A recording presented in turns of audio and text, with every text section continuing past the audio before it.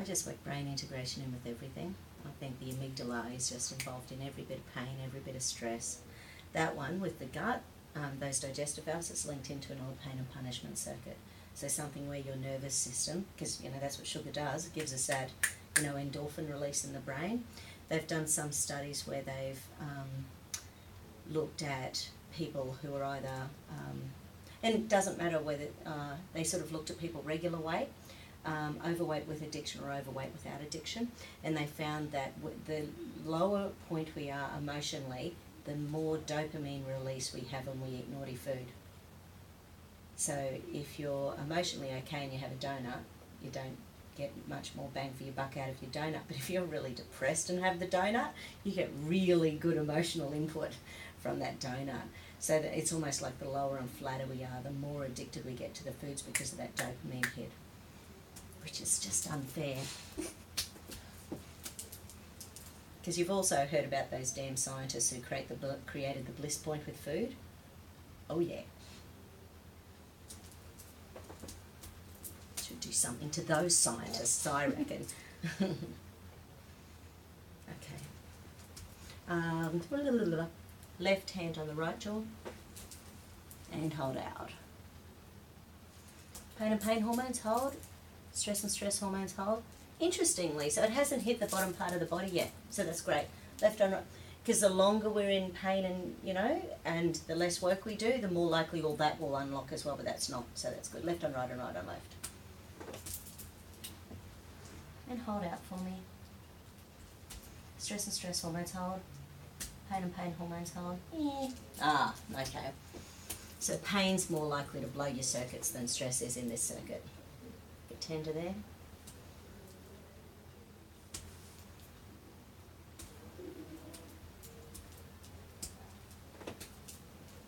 Okay. Let's see what your foot proprioceptors are doing. Hold. Hold, yeah, nothing. Nothing. Right, do your feet click or ache or anything? Yes. Let's check your calcaneus. Hold. Okay. And hold. Yeah, no, none of those are working well. Also, let's, for fun, lift your head up nice and strong. Hold up. Open your jaw and hold up nice and strong. Yeah. So your foot's jamming your occiput. So the calcaneus in your foot relates to the occiput. So when it's jammed, it'll jam. So it could be linked in with your migraines and headaches. You've done the foot manipulation stuff? No, I want to know how that. I don't like that. Don't like what? Remember peeling stuff? Oh, okay, right. So firstly we've got to loosen the ankles. Give them a wriggle along left and right. Yeah, I learnt it from someone else who's now a hairdresser first, and then I learnt it the second time from Wayne Grolton. So, like that. So you're pulling and you've got to get it really firm and then you're flicking it into place. So the calcaneus is pushing up that way, we've got to get it back down. It's like the keystone over a church door. If that top bone is out, then it just jams the rest of them. This one will be sore as well. Actually, I'll do them both simultaneously to give this one a moment to rest.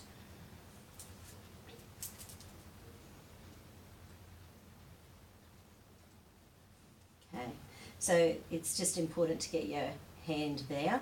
So I sort of just make sure I've got a good firm grip, give it a pull, and then sort of give it a flick, which takes a bit of strength. It's not an easy thing to do, but and then the navicular is directly in there at 45 degrees, so get a good firm thumb on it. And I already have lots of tension in there. Breathe in and out. Okay, so breathe in and out. Okay, nice little tootsies, nice little tootsies. So then the cuboids are 4 bones that go across this side of the navicular. So one by one, and they get subluxations in them, and once again that sort of impinges on the nerves and stops nerve supply to the bottom of the foot. So just one at a time.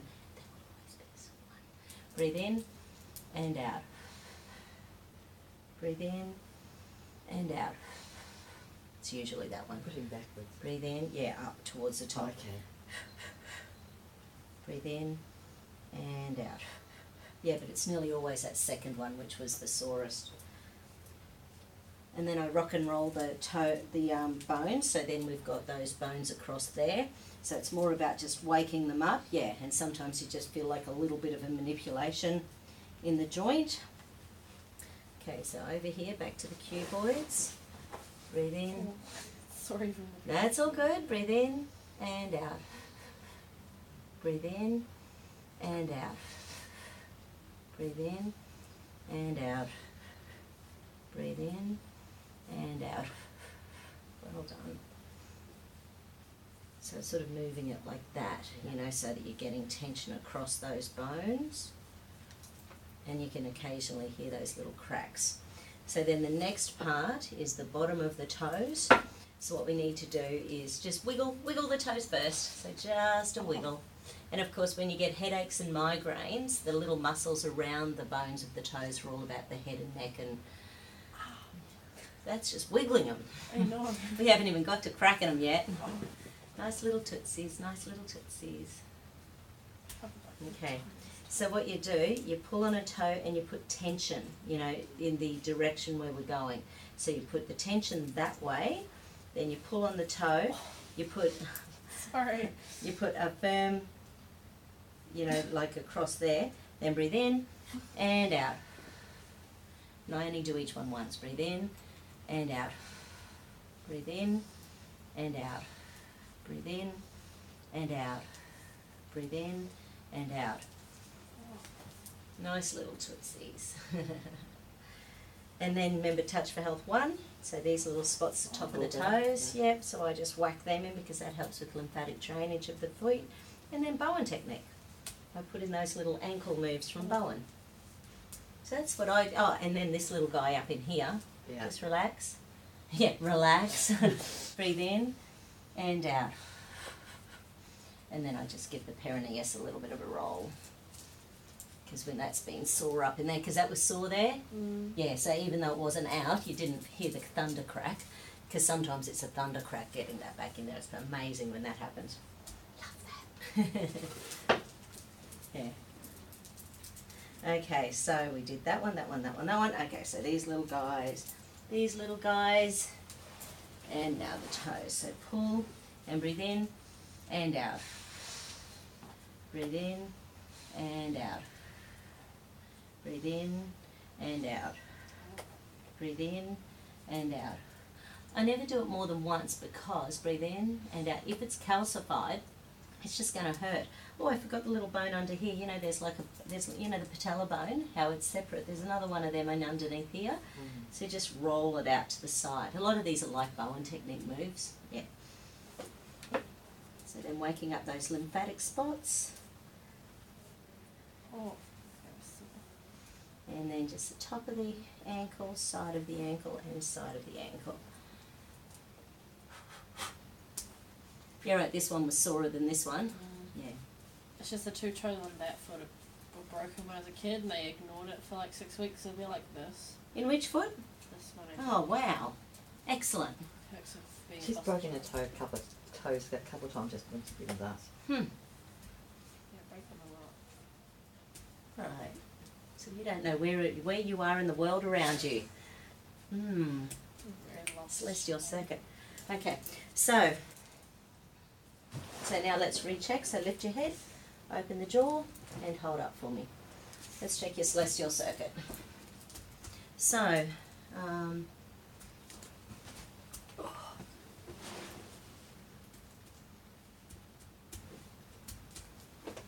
hold up, nice and strong. No. Is it off to the left? Is it off to the right? It's off to the left. Okay, so is it behind? Or out to the Why side? do you do it like this? Like what? Because iodine does that. one. Sometimes with you, because when people get all liquidy, you need a good strong arm. Yeah, and this one works for me, and because I do a million muscle tests, it's just easier.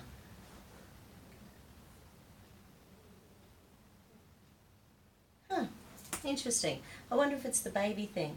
Your energy is forward, which is usually about you know, thinking forward and thinking ahead and that sort of thing.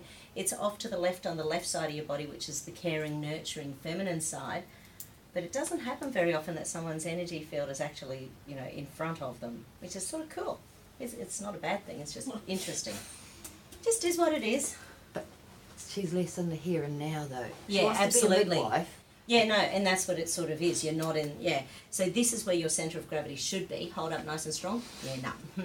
So it's more like over here. Ah, yeah. It's probably Hold. more- That's where you are.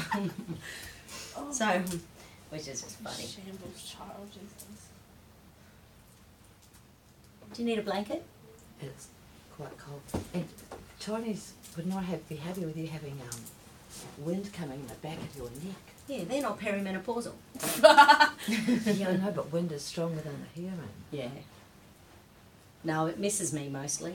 Do you need a blanket? Anyway, Oh, what insulation?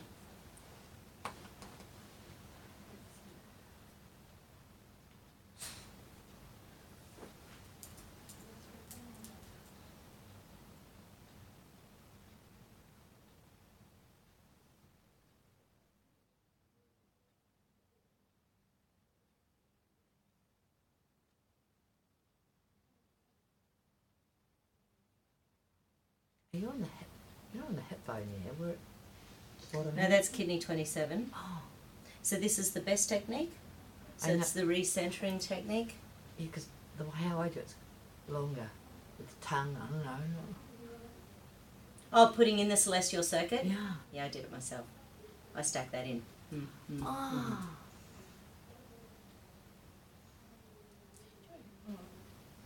Yeah. Because you know how energetically when you're touching them, you know what you do affects them anyway. So yeah. I just love to.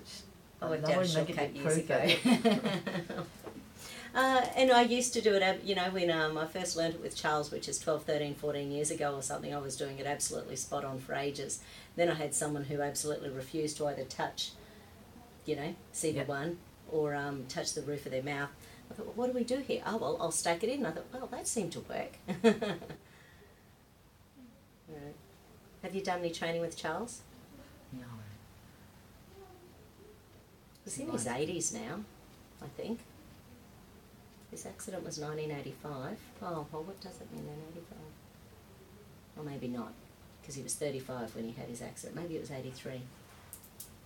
So whatever that is, maths girls. I only got Both an majorly excellence in failed algebra, maths, I'm not afraid. basic math. Yeah. Okay. And hold. Hold. Good. So we're back.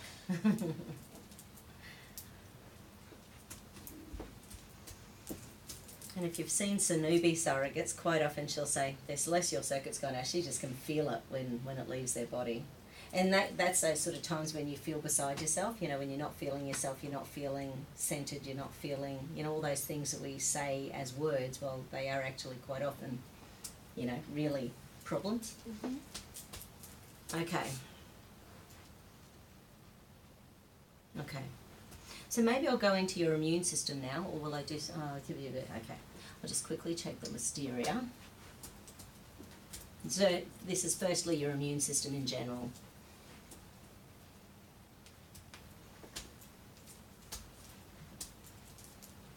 Okay.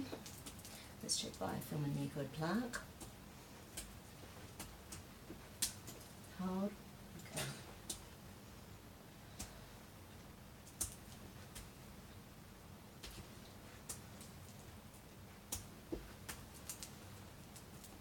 No. Your body doesn't know what to do with it. And if it unlocks, it's usually creating inflammation within the immune system, creating problems. And it can be anywhere. It can be in the sinuses or the lungs or the gut, in your cells, in your mitochondria. What was the plaque? So it's the mucus that builds up So in the body to inside. protect ourselves from, well, anything. So, you know, if you eat a bad bit of fish, you want mucus. You know, you want lots of mucus to get that, you know, dodgy bit of fish out as quickly as you can. Whereas bugs are getting so clever these days that they are living in the mucus in our body in particles, which is a real problem.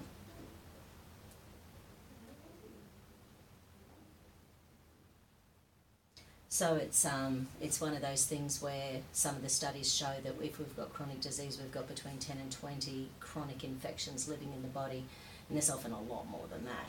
Yeah. Biofilm mucoplaque. Oh. Listeria is a bacteria, isn't it? Virus, Is it? I would say, The because bacteria I got that rid of causes mine the with virus. grapefruit seed extract. Oh, it's anti-everything though. Yeah. It's a great nutrient. Yeah, but Be a bacteria that gags causes- on it. I can't stand it. Oh yeah, it's pretty tough to take. She does like 20 drops of it. Mate, if I have to, it's the easiest way. I'll just touch an allergic face. Listeria and listeria particles. Hold up, nice and strong. Bugger. Okay, so at the very least, your immune system does not have a program to deal with it. There's an energy mismatch, so the body doesn't know what to do with it. Doesn't know whether it's good, bad, or evil. That's because when she was doing it, she was cleaning out the room to help the child and the mother. Yeah, So right. it's like I'm doing a good thing, but Yeah. Yes. we were house sitting, having so much fun. There was a lot of fun. They had a spa bath. They had a spa bath. A spa pool and then outside, that was lots of fun.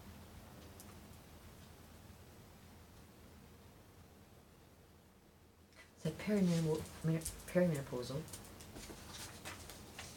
Oh, I was joking actually, but yeah, I would be. because my friend said to me every time, because it's too late for me, she goes, every time she got a hot flush, she'd think about the Oh. thought she just had, work through the thought. Oh, 3 months later, her periods came back. oh. Yeah, right. Mm. That's a lot of thinking though. Okay. Oh, now through this one, let's check MCAS through your immune system. So from the neurology perspective, face down, it showed up, and now let's check through the immune system in relation to MCAS. Hold up nice and strong. Okay. So in other words, your immune system doesn't know what to do with it or what to do about it. And as always, histamine is actually a good thing when it's, when it's meant to be there.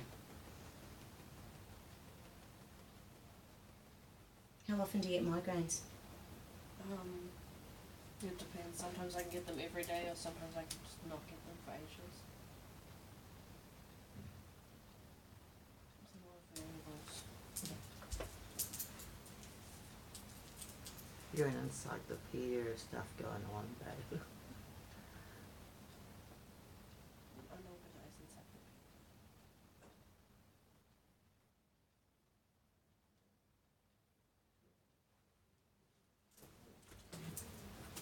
Relation to MCAS. And hold.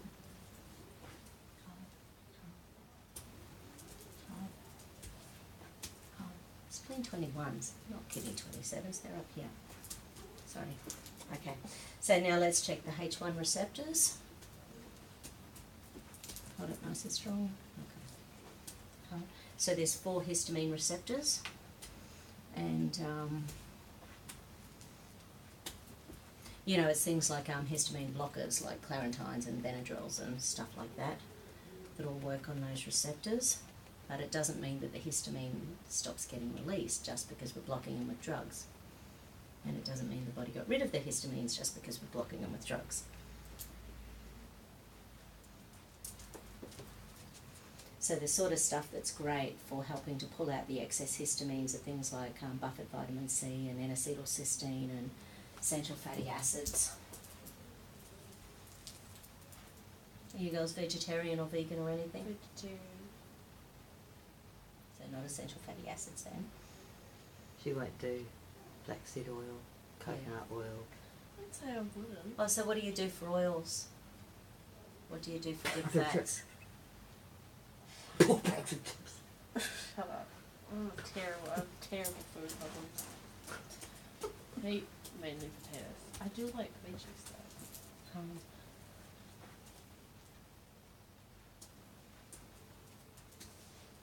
H2 receptors.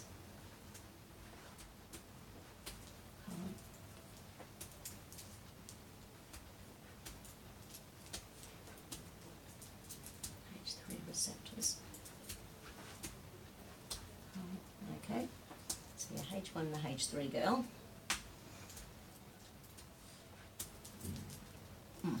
Darn, thought it wasn't going to be as bad as H1, but it is. Oh well. No, that's okay. Do your period pains? It's alright, Jiggle hasn't been in her body to experience them. They're brown. I have twice had like the first day of my period like really sick. Yeah. Other than that, no.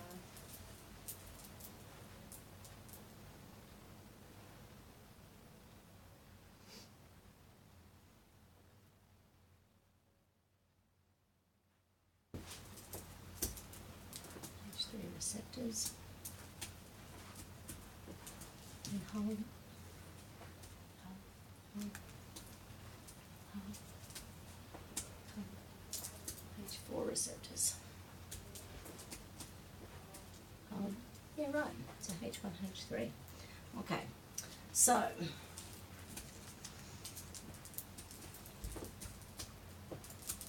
So let's quickly.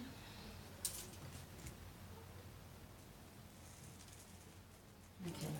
There is a hidden deep survival pattern in there, which is there's survival switching, deep survival in the periventricular survival system. So this one's equivalent to having the TA on the body, the thinking advantage. Do you ever learn that? Okay. So I sort of more consider it, because it's not the way that Charles taught it, but it's the way that it ended up working for me clinically. Yeah. Was that it's when the brain's trying to hide your survival stuff from yourself. It's like, no, I'll be okay. Life's going to be fine. I don't need to think about my stress. And of course, when we're lazy or unmotivated, part of it is that the brain just doesn't want to make a decision. So it's easier not to think about stuff. So it's your brain protecting yourself from doing something wrong, or.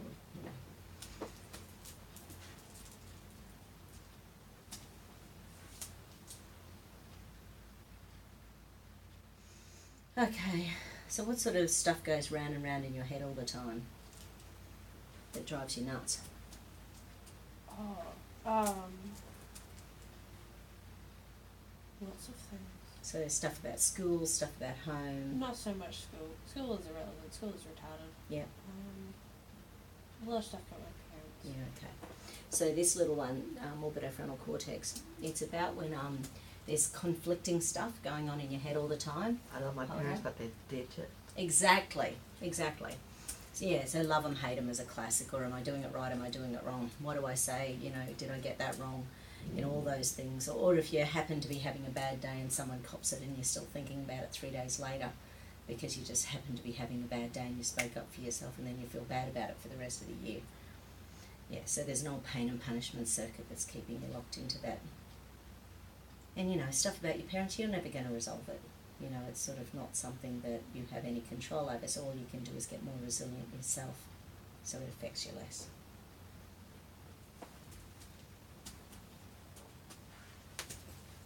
Hold out. Beautiful. That is one of the big things. Do I try and change them? Do I try and stick in, or do I walk away? Do I stay or do I walk away? Yeah.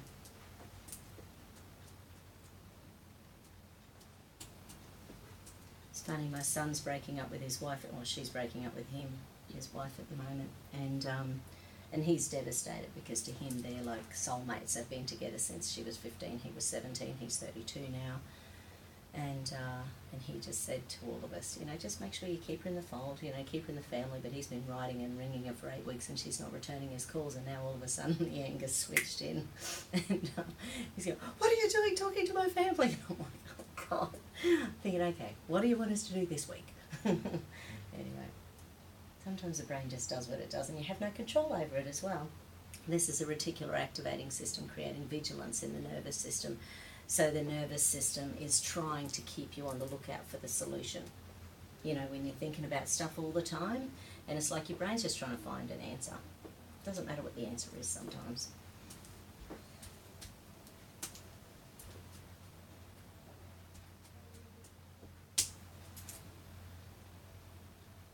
Okay. So the longer your body's running on vigilance, paying attention and trying to find that solution, then it just slows down your serotonin release. 90% of it we make in the gut, so the worse the diet is, the worse our serotonin levels, the harder it is to get motivated and activated. Let it go. Let it go. So mature. Their parents just accept them how they are. Yeah. Says you. As you see your parents. It's easy when they die.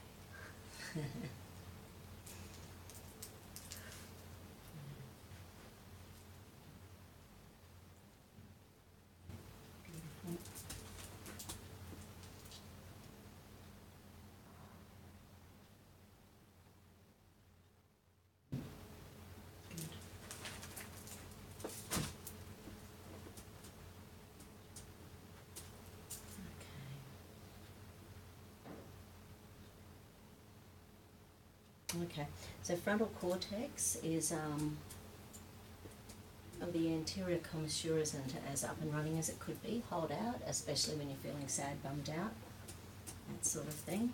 And then it's easy for the body to whip into the old survival thing. Or it's a survival, maybe it's a chicken and egg. Maybe you whip into survival and then that shuts down that. Then your motivation goes AWOL.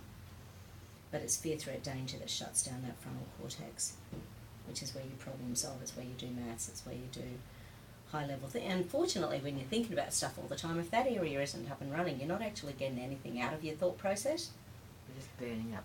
It's just burning nutrients. Yeah. So that little area before the anterior cingulate gyrus, it's a 6-second loop underneath the logical and creative hemispheres of the brain. So when you're using that energy, which is the one that showed up before, love them, hate them, like them, blah, blah, blah, that little area, when we're thinking about stuff over and over again, our brain's waiting for logical and creative input. So the best thing you can do is, sit down and sort of try to get yourself focused and grounded and, or even do writing. Writing's really powerful because by using the action of writing, you're waking up that frontal cortex. Terrible spelling and terrible handwriting. Doesn't matter with the Doesn't spelling, matter. it doesn't Hate matter. Hate writing so much. But the act of writing opens up your frontal cortex. Yeah, tried keeping a diary. I lasted like 2 days. And it was like, yeah, that's it. Hold out.